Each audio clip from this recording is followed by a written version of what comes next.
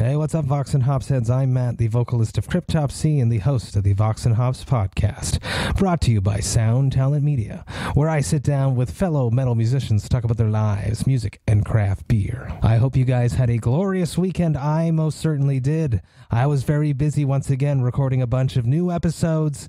Excellent guests coming up. I'm so excited about the Vox and Hops alumni that I've been having the chance to have chats with, and I'm so stoked to release them. Get ready, I got some excellent episodes coming up.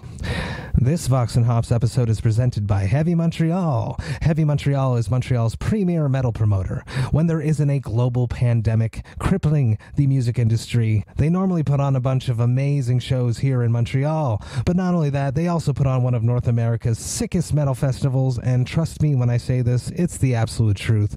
I have played just about every metal festival out there. I've played Wacken, I've played Hellfest, I've even played Loud Park in Japan. And trust me when I say this, that Heavy Montreal is up there with the best of them. I am super stoked to have Heavy Montreal behind the Vox and Hops podcast. On today's episode, I'm with Martin van Drunen of Asphyx. Get ready, everyone. This is Vox and Hops episode number 224.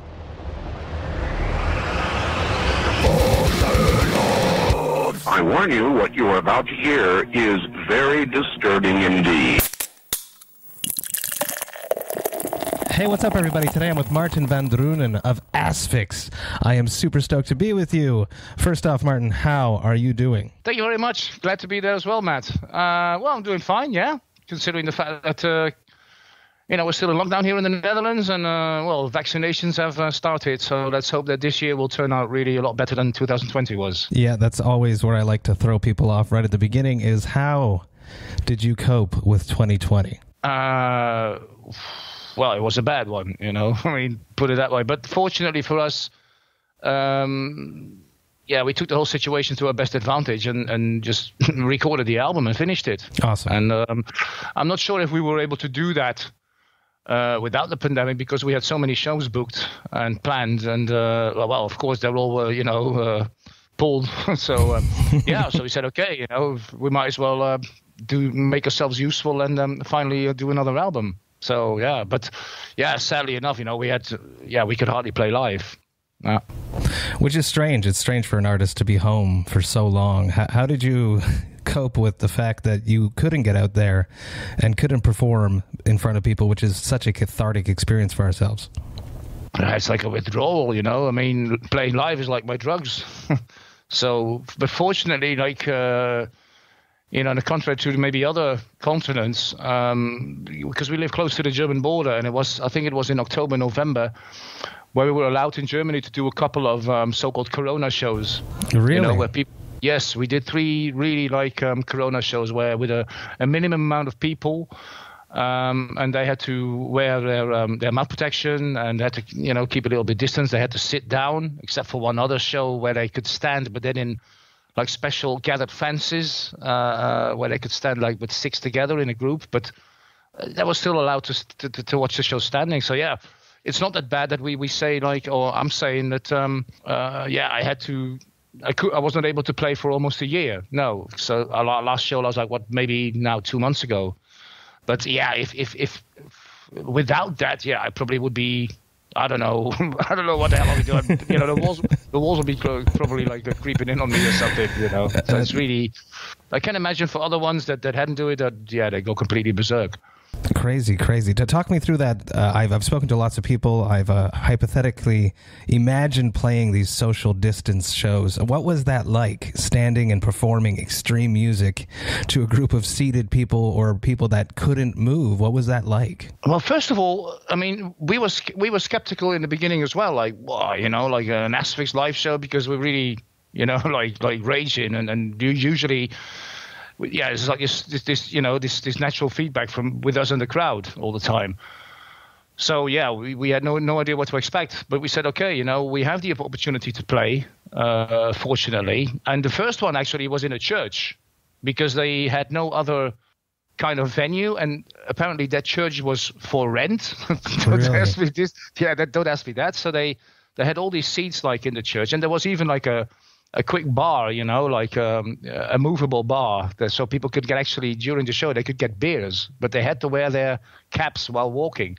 And during the show, they were all sitting. But the cool thing was that, they were basically doing the same as they were doing when they were standing up. They were banging their heads, screaming, like throwing the fists and all that. They were completely. And then afterwards, we got like a standing ovation, which was actually not allowed. But yeah, well, afterwards, I haven't heard of anything like infections. They were really, they were really behaving. And afterwards, the best part was that they were all so bloody grateful. Telling us like we were just waiting for a show. We go crazy at home as well. We're metalheads. We need live music. We need live entertainment from the bands that we like, but that we love. So it was really, from that point of view, it was really rewarding for us also, and you could really feel that. Really, I can't wait to stand on stage and to rip into a Cryptopsy set and watch that crowd, and throw that energy back at myself. And on the opposite side, I can't wait to just go watch some of my favorite bands come through Montreal. And I will come out of pit retirement and jump into the mosh pit, I think, because I'm not going to be able to hold myself back because the energy is just going to be so extreme, and I can't wait for that moment. Yeah, exactly. I mean, we're colleagues in that way, so you know exactly what you mean. And for me, I mean, the reason why I'm doing metal is because I need to be on stage. That's just my that's my lifelong addiction, really. So any other colleague that feels the same as I do, you know exactly what we're going through. It's crazy. It's a crazy time. What a time to be alive, Martin. Well, at least we can. Yeah, at least we can. A little bit now, because I think we were from a generation that living in the Western world, and we had nothing to do with really like bad things happening, like war or that's true. Natural catastrophes or something. And now at least we can feel a little bit, what it's like. In times where it was not as good as it is now. I mean, we're quite spoiled throughout, the decades after World War II, I think. That's very true. And now maybe we can realize a little bit that we should really cherish what we have, and be grateful. You're 100% right there. Exactly, and be grateful. Yes, it's the first time that we have to make some self-sacrifices in our whole generation. Yeah, exactly. And everybody's screaming like screaming blue murder, like come on. I mean, in the end, it's for the good of all of us. Absolutely. Vox&Hops is all about hanging out with my metal friends and talking about their lives, music, and craft beer. Do you enjoy beer, Martin? Are you someone that enjoys beer? Oh, yeah. I love beers. Excellent. Do you have a beer on your side right now that you'd like to share with me? I do have a beer on my side, yes. Excellent. Introduce your beer, and then I will introduce what I'm drinking today. Well, I'm drinking just a really regular Grolsch, because that's where the brewery is from. It's here from the area. Yes. And everybody supports the Grolsch breweries. That's how it is. Amazing. On my side, it is a little bit early in the morning. It is 11 a.m. for me. So I, with it being 2021 and we're recording this, I'm trying to find a bit of balance in my life. So I am drinking a HopTea. It has still got some hops in it. So it is a sparkling water that has been brewed with black tea and some hops. The hops in this one is Simcoe and Citra hops. I'm going to crack this open. It's super refreshing. There's no alcohol. No calories, no sugar. It is very cool. It feels like you're drinking a beer, but you're absolutely not drinking beer at the same time. Take me back, Martin, while I'm cracking this open, to your very, very first beer. Do you remember your first beer that you've ever had? Jesus, my first beer that I have. It was, I don't even think it was a real serious beer, but it was an alcoholic beverage that was basically made for kids. Really? And I remember the name. It was called Shandy. Yes. Which they're coming back into style now. Really? Yeah. Because I remember that was like the thing was. I think it was brewed by Royal Club. They do the tonic and that kind of stuff, like Schweppes. Basically, it's the same similar kind of brand. But it was not really a beer. I mean, I think my first beer, if I remember. Yeah, I think it was with my dad. Must have been. Yeah. It was with my dad during a football match. Yes. Awesome. Yes. Like, two men, like really you feel like now I'm a man, now I'm able, I have my football and I'm drinking beer with me dad. I know that the Netherlands has a really sick craft beer scene, having spoken to people over there and having toured there. Is that something that you dabble in? Do you enjoy craft beer at all, or do you just stick to your classic Grolsch? No, I like all kinds of things. But me personally, it's strange. What I really prefer on all kinds of beer is what they brew in Bavaria. Mm-hmm. And in Germany, they have a distinguished difference between what they call Pilsner and beer. So, but if you go to Bavaria and you order a real, what they call a beer, so a beer, they call that Helles. Yes. Which means translated light because of the color. But it's a bit more sweeter than the Pilsner stuff. And that's something like all kinds of Helles beer I really prefer above anything else. I mean, that's really my favorite. And if we play in Bavaria, and I open the fridge and I see a beer that's not Helles, then I go straight to the promoter and say, what the hell is this, you know? I mean, it's a bloody insult or what is it, you know? I mean, I'm in Bavaria. This is your home country. Provide me with a local Helles beer. And then they're all happy and start running, oh, yeah, sure, Martin. I take the crate out and pull in a new one. And then I'm really happy and satisfied and go on stage with a big smile on my face, yeah. I agree with you, and I absolutely love playing Bavaria and getting those huge steins of Helles brews. Just such an experience, something that it's sort of trickling over into the North American craft beer scene, the appreciation of the classic lagers, and I'm excited to see where 2021 brings that. Let's move into your music. Let's talk about the soundtrack of your youth. When you were growing up in your parents' or guardians' house, what music was playing when you were not in control of the radio? What music did your parents or guardians listen to? Well, basically there was no one ever at home because my sisters were older. But I mean, I do remember when I grew up, and my sisters were like about 10, 11 years older than I am. So even when I was a kid of 3 years, in 69 or something, I was hearing stuff, you know, that was played on the radio back in those times. And actually I was talking to somebody else saying, like, no matter what kind of style of music it was back in those days, may that be country, may that be rock and roll, may that be soul, may that be the hard rock that was coming out, nothing was really bad, you know. The quality was good. So no matter what song they were playing, may that be Dolly Parton or Waylon Jennings, I don't know, you know, like all kinds of bloody shit, but the quality was really good. So yeah, that was what I grew up with when the radio was playing. And basically the radio was on all day, you know, and it was like we called it Hilversum 3, which was the main countrywide, like broadcast system, because we didn't have any commercial things back then. Cool. You know? Yeah.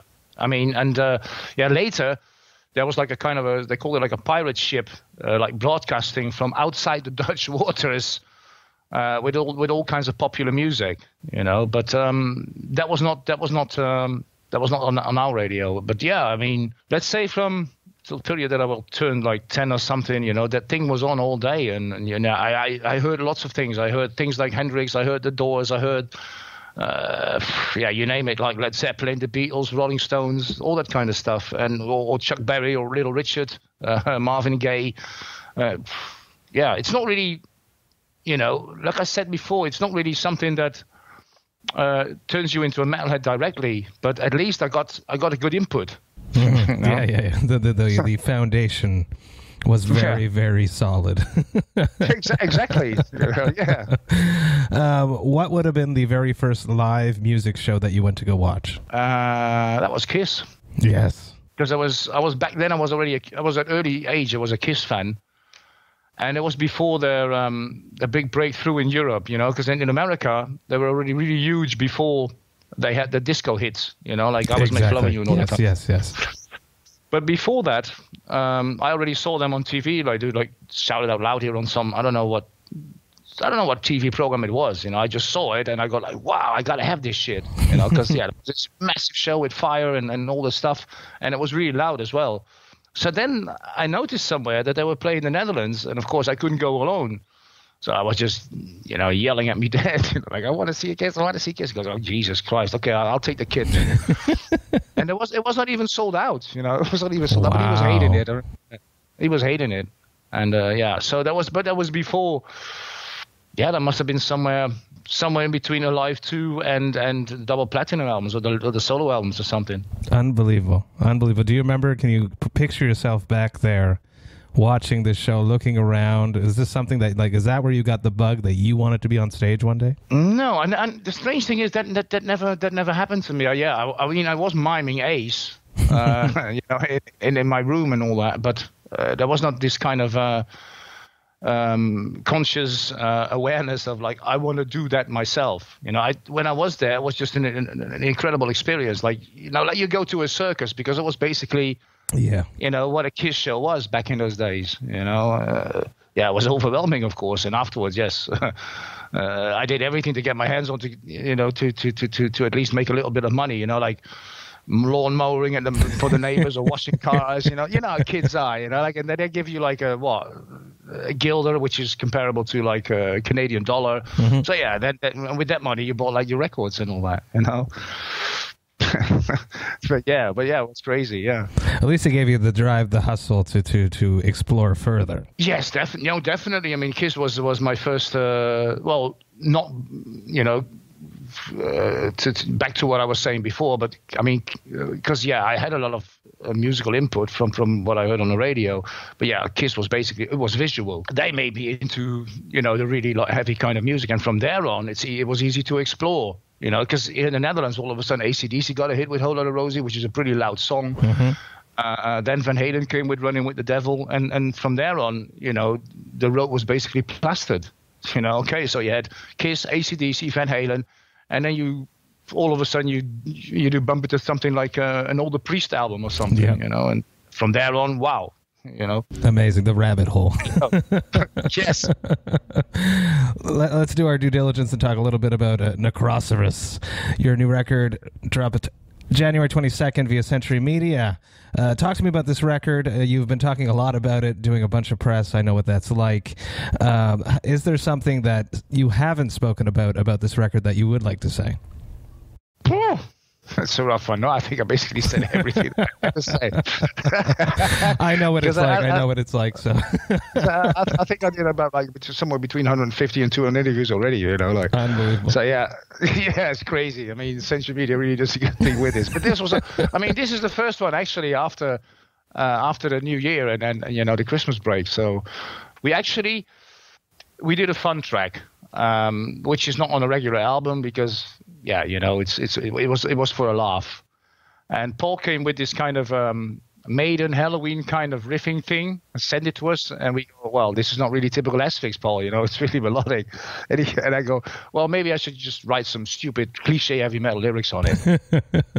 So we were recording the thing, and I had Husky and Alvin, were. I mean, I'd like to have like at least one band member extra to listen critically to my vocals and say like sometimes like, maybe you can do it that way or maybe you can do it that way, So it's kind of an aid.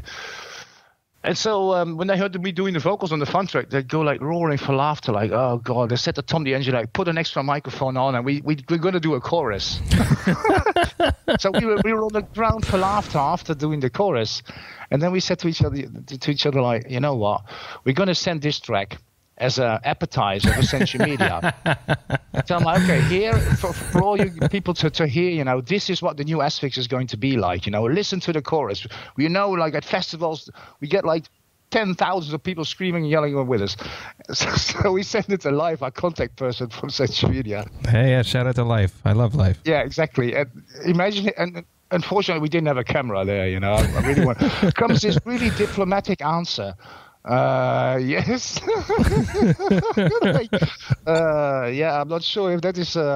It's maybe you should do this and that and that. You're like, oh, Life, we're just fucking around, That's amazing. Yeah. I mean, I don't know if I think I probably told the story one or two times to certain people, but most of them they didn't have that fun bonus track, which is actually called Death Doom Division because we have it. It's somewhere on our merchandise, as a kind of a gimmick. So we call the song, because it's Death Doom Division, so we call it Triple D. That's awesome. That's awesome. And Life is awesome. Let's talk about being in the studio. For myself, I don't love being in the studio. I much rather be on a stage. When I think or thought about being an extreme vocalist, it was never imagining having fun in a studio. Are you someone that enjoys being in the studio, or would you rather be on the stage?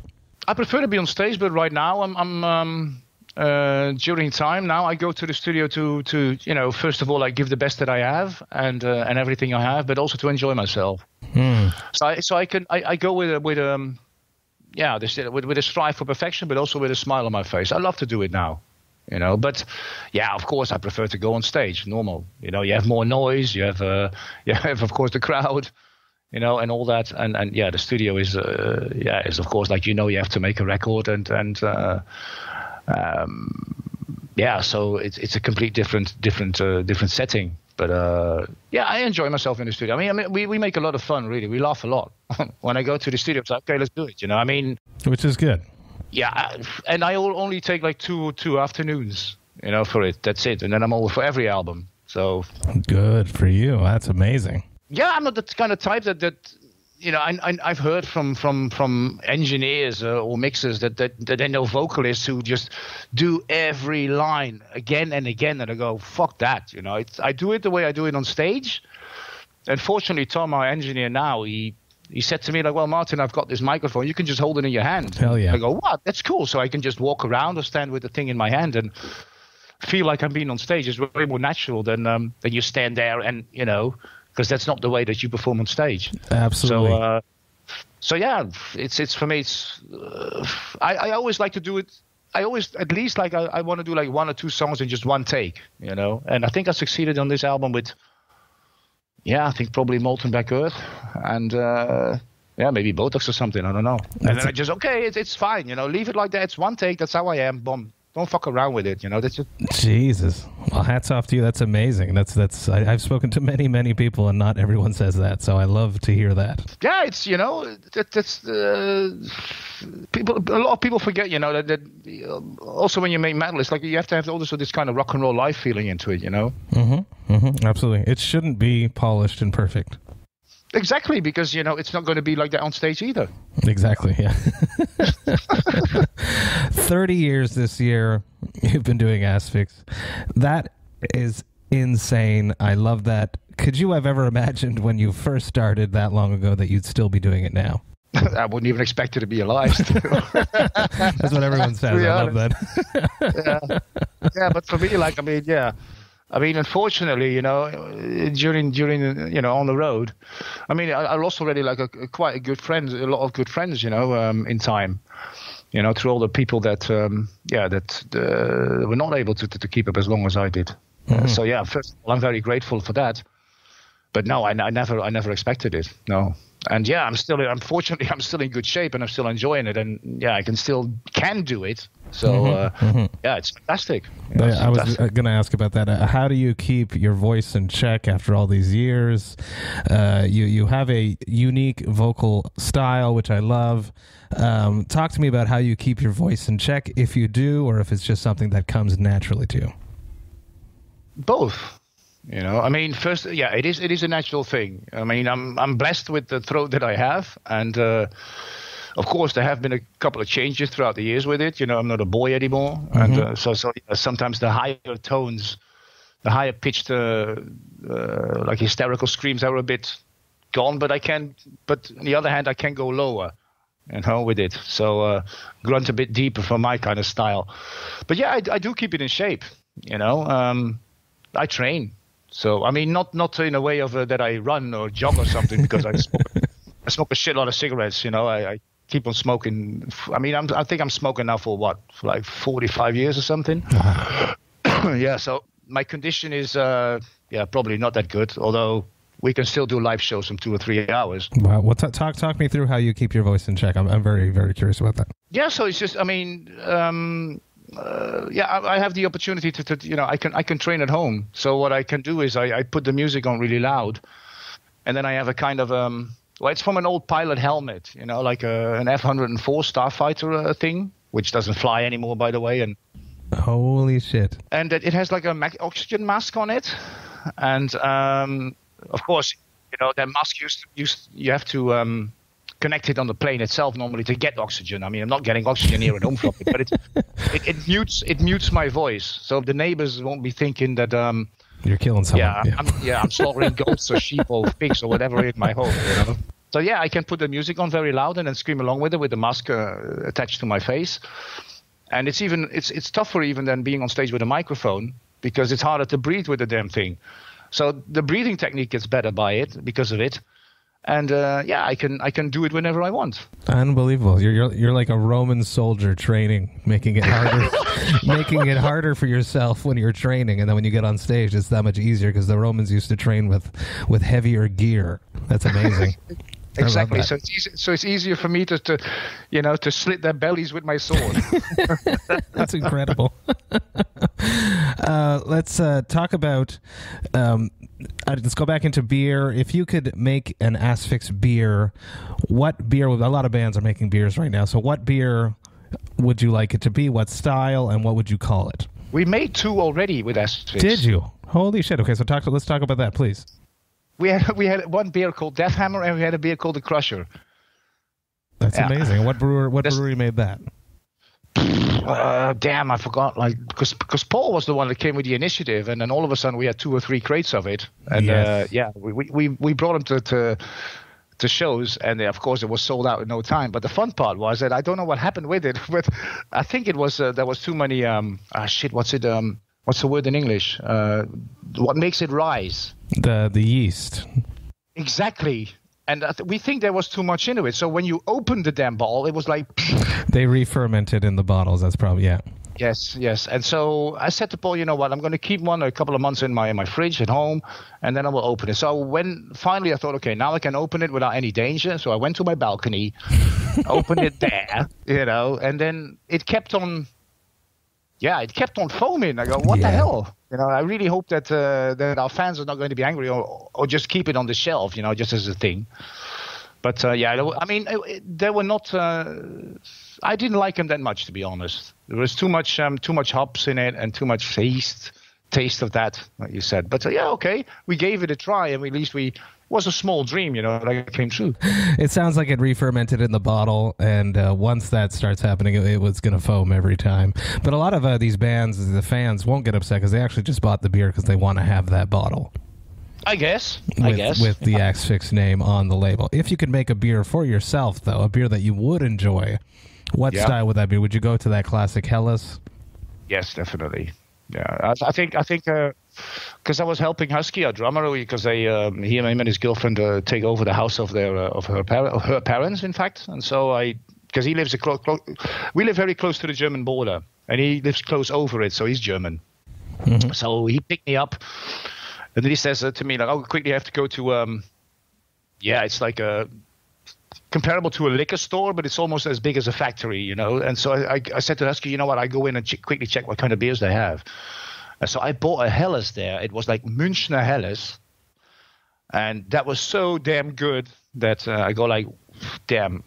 One day I'm going to make a big party, and I asked that brewery to deliver as much as they can, and then everyone's going to get hammered. So yeah, that's really the kind of beer that I preferred of all that I ever had. So I think it's like that if I would brew one myself. Amazing. But it already exists, so what's the point? Yeah, but it's the coolness of having your own with your name on it, and they're going to ship crates to your house for free. Yeah. And if the whole world drinks it as much as they do this shit Budweiser, well, then I get stinking rich too. There you go. Let's talk about music today. You've been doing it for so long. What has changed the most since the beginning when you started playing until now? First of all, the process of recording, I think, has changed most, and the communication. So in both ways. So yeah, the communication with the label and you and me, what we're doing now. Absolutely. Back in the days, this phone call would have cost you a fortune. Now it's free. And of course, with the band, you don't have to spend like weeks in a studio anymore. That's true. Which is that's really something that I really like, because back in the days you had to rent the studio. Like, let's say, like, okay, we think we can do, and then the record company, you had to pay for that. So they say, okay, you have 3 weeks to finish your album. Problem, of course, was if you faced a problem in the studio with the guitar sound or with the drums, with, things were not running the way as smoothly as they were supposed to, then you lost time with the mixing and the mastering process. So and nowadays you can just say, okay, I think you do the same with Cryptopsy. Of course, drums and vocals, we do that in the regular studio of Tom, and of course with the guide guitars. But with Paul, our guitarist, he has a small little studio at his home on his attic, and the guys can do their guitars there. Exactly. You know? So first of all, you save a lot of time, you save a lot of money, but also you can do the guitar parts and all the stuff whenever you want to do that. That is true. And you didn't have, and that's. It may sound a bit not so old school, you know, for a lot of people, but for me, it's really, I prefer this way more than back in the days, because as a vocalist, you were hanging with the band, and your job was last. So you were like 2.5 weeks doing bloody nothing except for drinking and getting hammered, you know, waiting for your turn, you know. Like. And then you see every time there's a problem, you see that your time keeps getting smaller and smaller. Exactly. You're like, shit, you know, I've got only 2 days left. I think that's why I still only need 2 days, because I got used to that in the past. The training. Yeah. Okay, I got one last question for you. It probably never happens to you because you know what's going on. You know how to pace yourself, but every once in a while it happens to everyone. What is your hangover cure? Well, first of all, a shitload of liquid like water. You know, when I have a serious hangover and I wake up, I always start my days with coffee and cigarettes. But then next to the coffee, I take like 1 liter of water at least. Excellent. You know, like half a gallon. And then once that's all inside me, then you know, a soup, and that gives me appetite. And then I start like having something with a shitload of protein in it, and finally like another nap, and then the hangover is gone. Or the best actually, of course, is afterwards like what we call like the counter beer. But that I'm not going to do that at home, because then you're drunk for 2 days and you keep on drinking, you know. So I've had that. That is the slippery slope of the hair of the dog. Exactly. I mean, now, like back in the days on tour, you know, you're drinking every day, and you just woke up, and the first thing you did was, okay, there's another crate of beer there, so pick up one of the bottles and, you know, go to breakfast. But yeah, those days are over. I'm getting too old for that, you know. Martin, thank you so much for taking the time talking to me about your life, music, and craft beer. And beer, I love it. I love it. Thank you so much. Everyone go check out Necroceros, drop via Century Media. I'm super stoked about it, and you guys should be too. Cheers, Martin. Thank you. Thank you very much, Matt. It was a pleasure for me as well. I say cheers with my Grolsch. Yes, cheers.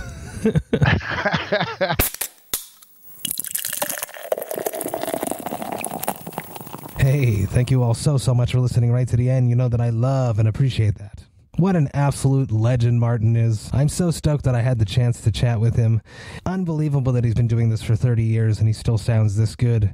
I was blown away by his fighter helmet vocal training. That is absolutely the first time I've ever heard anyone do something like that, and I think it's super cool. You guys should all most definitely go check out Necroceros, which just dropped via Century Media. What a banger of an album, and I am all about it. If you enjoyed this Vox&Hops episode, you should subscribe to it on the podcast platform of your choice. But not only that, you should take the time to rate it and write a review, because if you do that, more people just like yourself will be able to discover the Vox&Hops podcast. Vox&Hops is brought to you by Sound Talent Media.